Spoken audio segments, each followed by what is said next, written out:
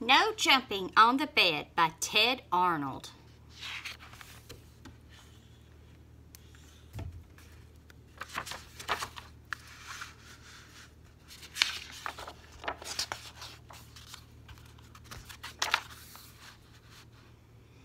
In his bedroom near the top floor of a tall apartment building, Walter was getting ready for bed.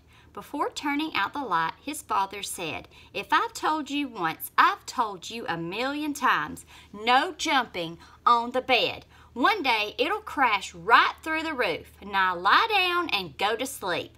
"Just one more time?" asked Walter. But instead, he plopped down on his pillow and squeezed his eyes closed. "Good night," said his father. He turned off his light and pulled the door almost closed. The room was dark and quiet, except for a soft thump, thump, thump coming from the room above. "That's Delbert upstairs," thought Walter. He switched on his bedside lamp. If Delbert can jump on his bed, so can I. Walter bounced higher and higher. On his last jump, his hair brushed the ceiling. But when he came back down, his mattress creaked, the floor cracked, and the whole bed tipped sideways. Then down through the floor fell Walter, bed and all. Now it happened that Walter's bedroom was directly above Miss Hattie's dining room. She was more than a little surprised when a bed fell through her ceiling and Walter landed in her plate of spaghetti and meatballs.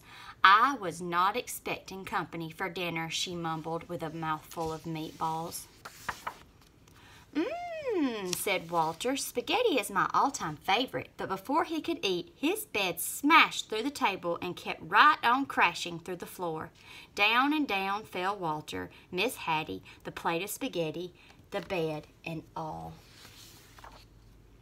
Miss Hattie's dining room was above Mr. Matty's TV room. Mr. Matty didn't even notice a bed falling through his ceiling until a meatball bounced off his head.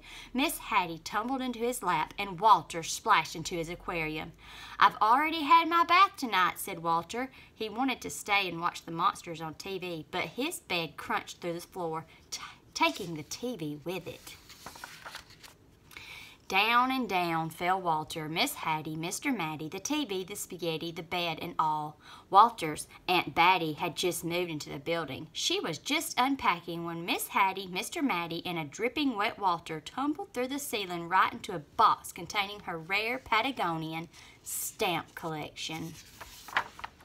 When he burst through the bottom of the box, Walter was a sticky mess. "I see you've started collecting stamps," said Aunt Batty as she followed Walter through the new hole in his floor. Down and down fell Walter, Miss Hattie, Mr. Matty, Aunt Batty, the stamp collection, the TV, the spaghetti, the bed, and all. Patty and Natty had worked 3 days building their dream house with blocks. Afraid that Fatty Cat might knock something over, they carefully shooed her out for the night.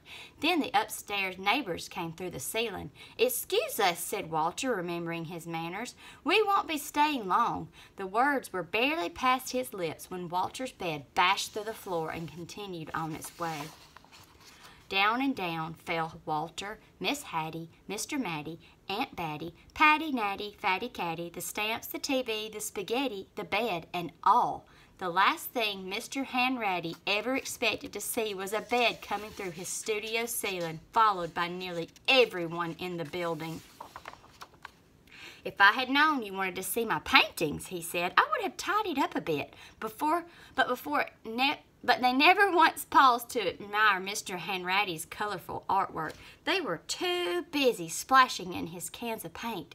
Then the floor caved in and everyone followed Walter's bed down through the hole. Down and down fell Walter, Miss Hattie, Mr. Matty, Aunt Batty, Patty, and Natty, Mr. Hanratty, Fatty Catty. 17 cans of paint, the stamps, the TV, the spaghetti, the bed, and all. Mastro Ferlinghetti and his string quartet were astonished by the colorful crowd that fell from the ceiling. The maestro loved an audience, even if they dropped in unannounced. But when Walter's bed smashed through the floor and paint splattered everywhere, the maestro wished his audience would leave, and so they did, along with his string quartet. Mastro Ferlinghetti's practice room floor was also the basement ceiling. It was dark and quiet at midnight down there. Walter squeezed his eyes closed and tumbled through the darkness until he landed on something soft. He opened his eyes. Everything was in its place. His bedroom lights were out. The door was almost closed, and through it Walter could hear his mother and father talking quietly. "No more jumping on the bed for me," mumbled Walter as he lay back down to sleep. Suddenly he heard a creak. The ceiling cracked, and down came Delbert, bed and all. Down and down fell Delbert.